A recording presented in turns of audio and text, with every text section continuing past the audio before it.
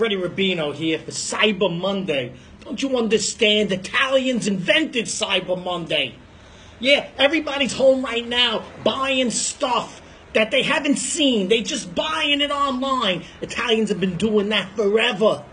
My Uncle Vito would call up from the docks, tell my father, listen, we just got a whole load of leather jackets. My father's like, I'll take 3. Sight unseen.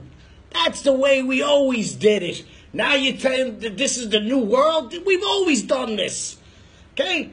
My cousin would call me when I was a teenager. Oh, listen, you still got that Chevy? I said, yeah. He goes, I got 4 rims for you. I'll take it. Sight unseen. He's like, I'll have it in an hour. As soon as the guy parks.